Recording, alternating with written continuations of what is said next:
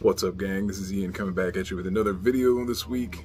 First off, what I want to do is I want to apologize to all of you guys because I have been so ridiculously busy this last week.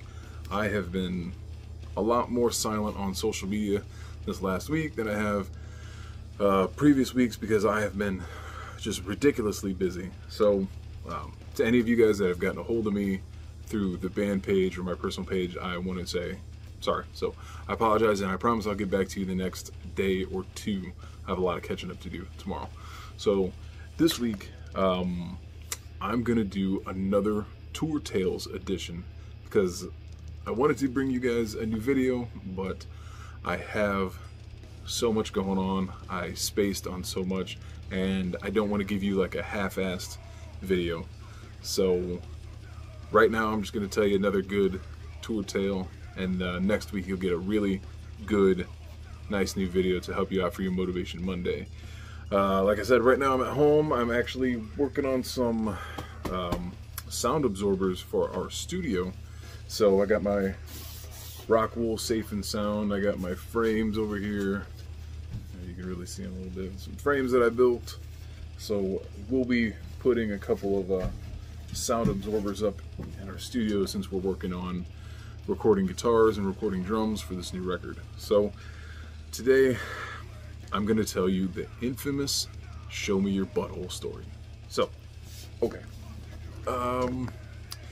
this is probably 6 years or so, 7 years maybe. It's been a while. We were playing at a place called Osheki's Live in Columbus, Ohio, which was an awesome place. The guy who owned it, Sam, he was very nice to us all the time. Really cool place. Met a lot of really cool bands there. Had some awesome times, and they had really good food trucks in the parking lot all the time. So what made it funny is that it was a metal club wedged between two Latino dance clubs.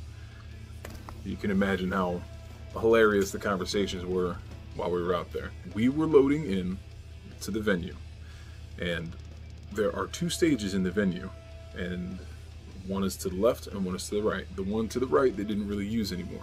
So that's where all the bands loaded.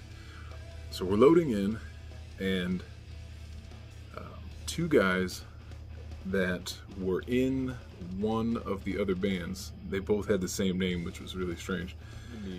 And my response was, I'm not leaving till I see somebody's butthole. Which I really just wanted to say something just to entirely throw them off their game. And it did, which was hilarious. So the night goes on, and I've had, quite a lot of drinks at this point. And all the bands on that show were all bands that I handpicked. They were all friends of mine. So I knew everybody who played. And in between every band that played, in between every one of their songs, any time there was any bit of a break where it was quiet, you could hear me in the back yelling, "Show me your butthole!" at the top of my lungs. Show me your butthole! Show me your butthole! I don't know why I was doing it, but I did it, and I wouldn't stop doing it. And eventually, people started doing it. And 2 people, 3 people. Well, by the time that we went up to play, which was last, the entire club is screaming, "Show me your butthole." Everybody. And we're trying to play, and I'm talking, it's 1 a.m. and there's 60 people in this club screaming, "Show me your butthole," at the top of their lungs. And it got to be such a thing where the owner, Sam, got on top of the bar, put his hands on his ass cheeks and spread his ass apart, and was like twerking on top of the bar. Everybody was losing it. I've never seen something so crazy in my entire life. Later on, we got done with the show, and the whole crowd is still screaming, "Show me your butthole" at the end of it. We get done, and my buddy Josh, who was with us, he walks up to me and he goes, "I have never in my life seen a room full of people come together with the phrase, "Show me your butthole," that everybody in there screamed it. And people still tell me about it to this day. There are friends of mine that go to other shows and say it to bands when they play. There are friends of mine that have met some of the bands that were on the show that night, and they still talk about it.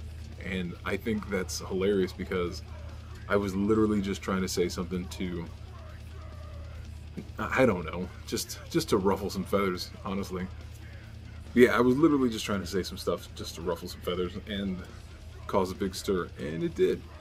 Later on that night, I think that's the same night we left, and I think we got pulled over.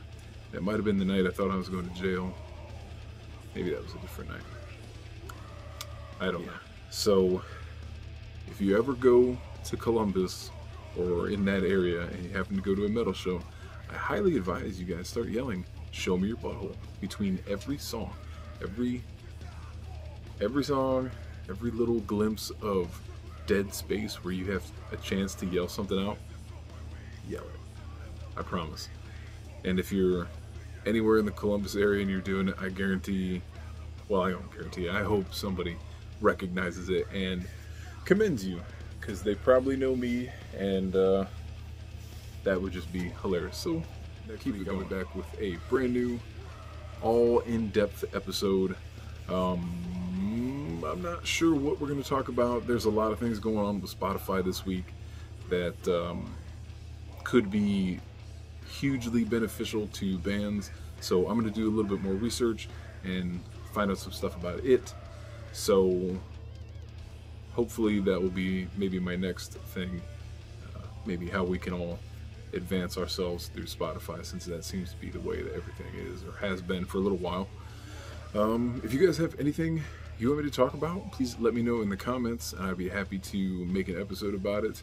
Or you can DM me, you can send us messages on Facebook, you can do anything that you want to do. Just get a hold of us somehow. And if you're not subscribed, please make sure you hit that button here or wherever it appears on your screen. Like the page, subscribe, turn your bell notifications on. We appreciate everything, and I'll see you guys next week. Later.